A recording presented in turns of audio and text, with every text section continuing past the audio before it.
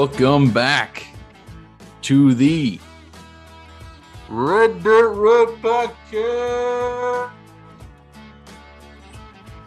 2022. Because this is the first episode of 2022. We are recording this in 2021, just before Christmas. And we got Alex, my cousin, back on here. How's it going? Good. How are you? It's good to be back. Thanks for having me again. It's good to be a triumphant return. Good. Yes. Remember the last time I was on, it was the live version of the show where we dished Dan and Shay for about an hour and a half. That was a fun episode. Our first live show ever that we did in my living room. Gonna try to do some more live little shows this year. I'm going to try to get pumped up for this episode, even though we're recording this in 2021 for the listeners, 2022. So later to come will be the first episode that we're actually in the next year. But so before we get into the song, obviously you were you were the co-host and had kind of stepped away, didn't really address it very much. You kind of got your own podcast of your own, what you do. And so I guess just tell the listeners kind of what you've been up to since then, going back to college and starting up your own podcast. Well, since then I have done some soul searching and some researching with a buddy of mine, and I got in contact with the director of hockey operations for the Cornell University men's hockey team. And that's the school I go to for the listeners. So when I was in Ithaca, they approached me about starting a podcast with another friend of mine for the Big Red men's hockey team as a way to promote content for the team and just to, get the people who like podcasts a Cornell hockey podcast. And we call it the Big Red Hockey Cast. Release episodes every Wednesday. Actually, we just released a new episode today. It's on Spotify. For those of you who want to check it out, if you guys are anything, if you guys love hockey. But that's been one of my passions for a long time. Just like country music, for me, it's country music and hockey. Those are the two things. So that is what I've been up to, and we've had a lot of fun doing it. But it's always nice to come back to where it all started, where I got my first taste of podcasting on the Red Dirt Road podcast. So thanks for having me back. I appreciate it. Yeah, it's tough to do two different podcasts. I got this one and then the Fake Punt. But yeah, how's that going? The Fake Punt, we're gonna finish out the season. We'll see how what happens after that. Red Dirt Road podcast though is taking off. It's going big. Hoping to have Alex back on for different episodes this year, and just super excited for the year. It's gonna be a little bit different. I got some questions actually for you. I didn't prepare you them, but I got some questions later on. I'm gonna have this be a little bit more of an interview style, a little bit. All right. That's fair. Nothing too difficult, but kicking it off this year. So another big change this year. We're kind of shifting away from just being a Brooks and Dunn podcast. So if you guys out there are Brooks and Dunn fans, don't worry, still be Brooks and Dunn. But it's going to be more traditional and neo-traditional country music, kind of about 50-50 to the non-Brooks and Dunn. And so starting this one off with a Brooks and Dunn song where they're featured on. Next one will not be one. So this song, have a lot to say about it, but we're going to get into the breakdown of the song first. So Blake Shelton, he's got this album, Body Language, came out earlier this year. And then a lot of you guys, you might not even know, Brooks and Dunn came out with a new song that he's on. His deluxe version of the album just came out in December 2021. And this song, it's called Throw It On Back. Blake Shelton featuring Brooks and Dunn. It is written by Bobby Pinson Ben Hayslip and Rhett Adkins. So did a little looking. They're mostly known for being songwriters. Bobby Pinson, you'd be interested to know this. He actually co-wrote Made in America by Toby Keith. So he's that guy. He's got a lot of songs that he's written for Toby Keith. Ben Hayslip is a guy in his early 50s, singer-songwriter, or mostly songwriter. And then Rhett Adkins is actually the father of Thomas Rhett, who was he's a singer-songwriter, and he's got a song it's my favorite song of his called That Ain't My Truck, which he performed and co-wrote, I believe, in the 90s.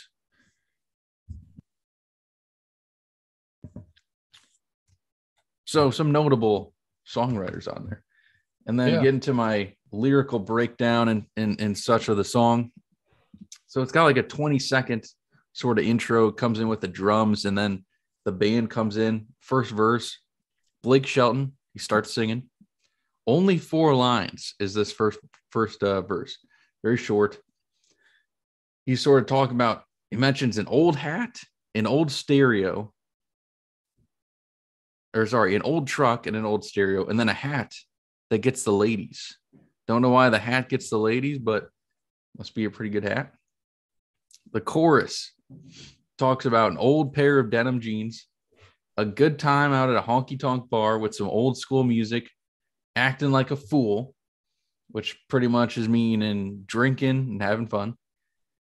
And right here, we understand that throw it on back. It's kind of got the double meaning. To throw it on back to the good old days, and also throw back a shot or a beer. Second verse, we got our old man Ronnie Dunn comes in. By the way, Kix Brooks, I hear nothing of him in this entire song. I don't know. Oh, and he obviously I didn't get anything from him. He didn't write the song, so I'm not sure if he's playing guitar or something, but singing, I don't think he sings at all. Second verse. So first line of this, I found to be very interesting, and I'll ask you what you think of this. Still got a few of my old running buddies. Now, what in the world? When I listened to this, I was like, I gotta see what this is saying. My old running buddies.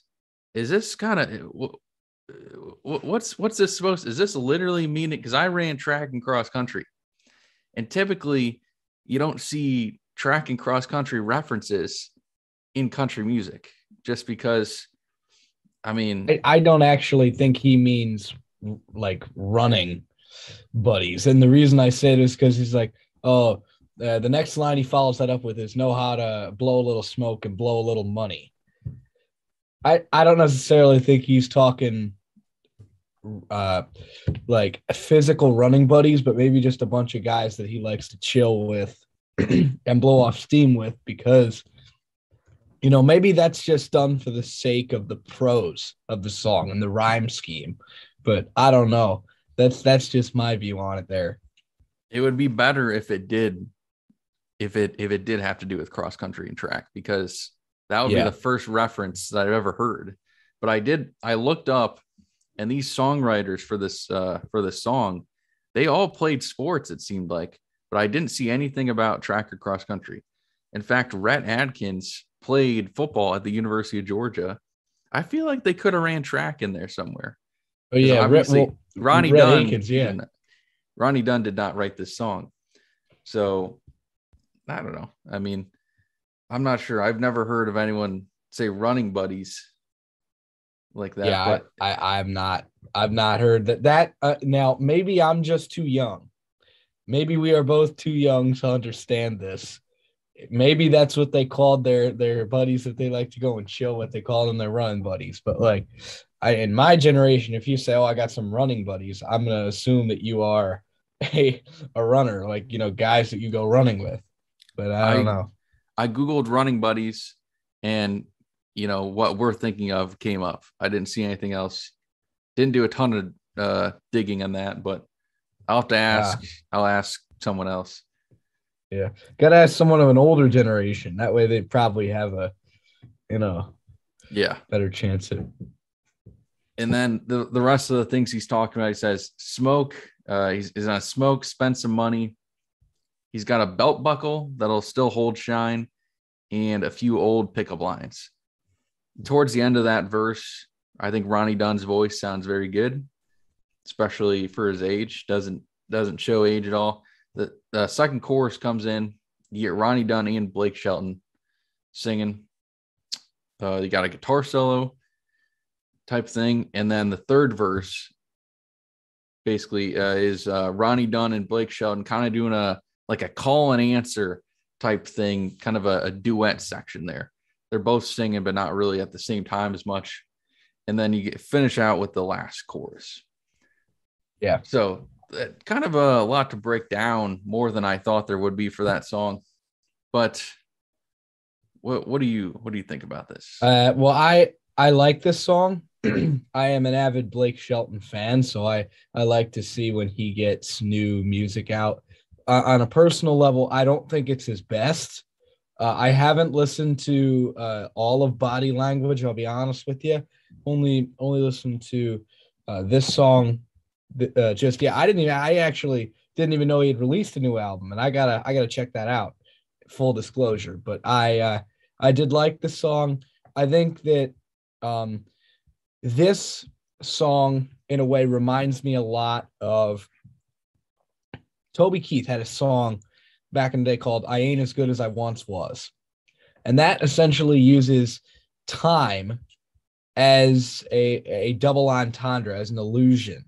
And this throw it on back, the illusion of time and the double meaning, like you said, like time is always ticking, the clock don't stop, as Freddie McCreary said, or Scotty McCreary, sorry. And can't believe I just said that. That was a gaffe. But Freddie Krueger? No. Scotty McCreary. I meant to say Scott. I had Freddie Krueger in my head, and I said Freddie McCreary. Freddie McCreary. That'll make it on the blooper reel. No, but what I was talking about, it uses time as this illusion, and like Blake Shelton, I mean, he's not that young anymore. I mean, I'm not saying he's terribly old, because he's not over the hill. He's got plenty of good music. I looked it up. He's younger than I thought he would be. I thought he would have been in his 50s, our parents' age, actually 45. Wow. So he's a little younger. That's not very old. That's kind of no. Yeah, that's a little younger. He's about 10 years younger than I thought he would have been. No, he's still he's not a spring chicken, but he's also not there's also too old to be wild and free, but still too young to be over the hillside. That's Kenny Chesney right there. But that definitely, I think the purpose of this song is a lot like the Toby Keith song, I Ain't As Good As I Once Was. And that's why I think that Brooks and Dunn, and Ronnie Dunn specifically, is a great choice to have on this song, because he's throwing it on back to a simpler time in his perspective. The time when he was younger, and the time that he, really knew how to let loose. And of course, Ronnie Dunn was a figurehead in the time when he was younger, when he was in his 20s. And so he's paying homage to that, paying homage to the country music lifestyle of days gone by in that way. And that's kind of what I liked about this song. Now, I have one critique about this song, and that's the intro. I think that first verse is underdeveloped, and I know you only mentioned it's about 5 lines. I think he could have done a lot more with that. I think that, and I don't necessarily think it's his fault. I think because, he didn't write the song, but I feel that in country music nowadays, there's this desire to have a hook, like intro or melody, that instantly turns to the chorus within less than 45 seconds. And then, in order to keep people listening to it so they don't skip the song. And I don't understand why that is. I think that he could have done a lot more to build on that first verse. And because Blake Shelton is an amazing singer, and I think that Red Akins too. Red Akins is an unbelievable songwriter. I'm not really well acquainted with the other two, but I know that Red Akins, the father of Thomas Rhett, he's a great songwriter. I think that there's a lot more that they could have done. So I'm glad you had it on here because I completely disagree. I hate this song. No, I agree about the intro part, but I do not like this song at all. I was so disappointed because I saw Brooks and Dunn was going to be on here, and Ronnie Dunn has had some great songs this year. Where the Neon Lies with Tristan Mraz or something like that, I thought was great. I think his vocals are still very good. You got that song Jonesin', which we were down at Cornell. We were blasting that song. Yeah. I love that song Jonesin'. That's a great one with Jake Owen. It's a great song. And so Ronnie Dunn still got it. And I think Ronnie Dunn wants to have sort of still that 90s country. But this song, so here's the thing. We're kind of in mainstream modern country, contemporary Nashville country. There's this sort of little subgenre, little type of song that's coming up. This isn't really a pop country song, and it's not really a super bro country, but there's this type of song that's coming up. It's definitely very rock influenced, but there's these types of songs that they mention throwing back to some older time, not really like that old, but like 90s, maybe 2000s, 80s, stuff like that, around the Brooks and Dunn era. Yeah. But they don't sound like it.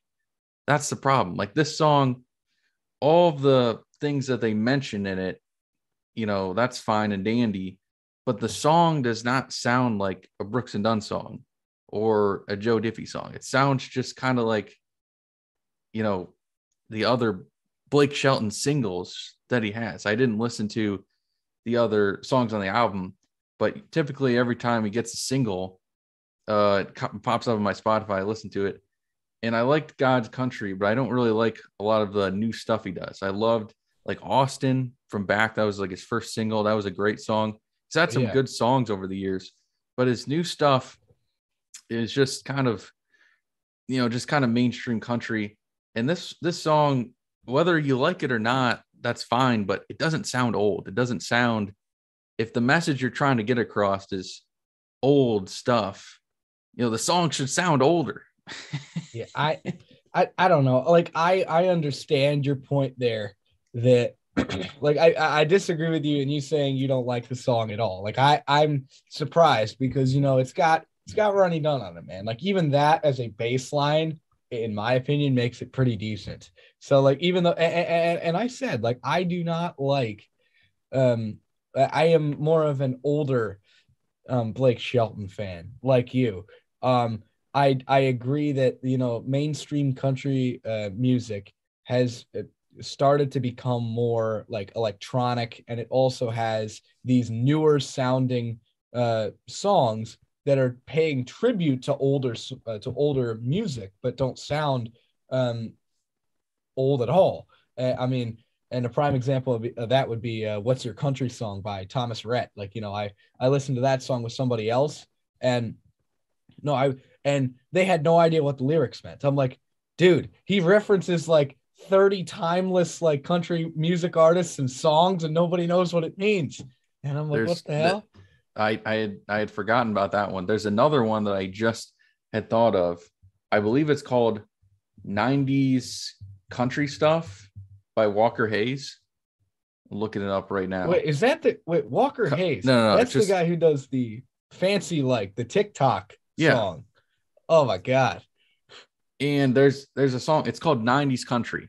He's got a song. So there's basically what I'm trying to get at. There's a lot of these songs coming out that throw back to the 90s country era, but they don't sound like that at all. And, you know, it's like this song to me, right, Ronnie Dunn's voice sounds great on it, but the rest of the song to me, it sounds bland, it sounds boring.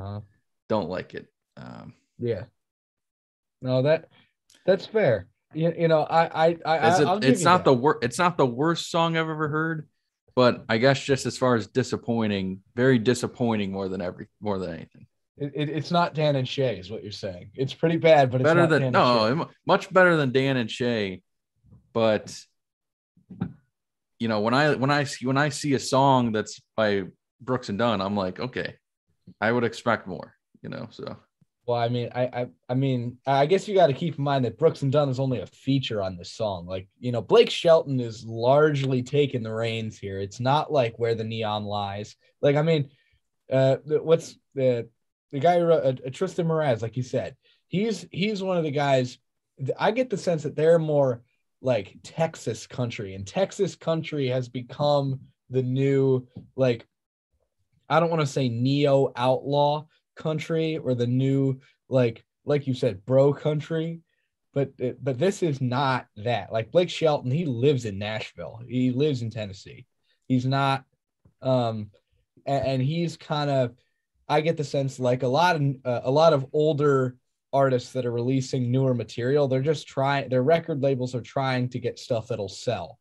They're trying to create another God's country. And I mean, God's country isn't that bad. I don't think it's bad at all. I think it's just a little bit mediocre, honestly. But like in that regard, I think that this is a good, it's another classic example of songs that are throwing themselves back to a foregone era, but it doesn't necessarily take any of the influences of that era.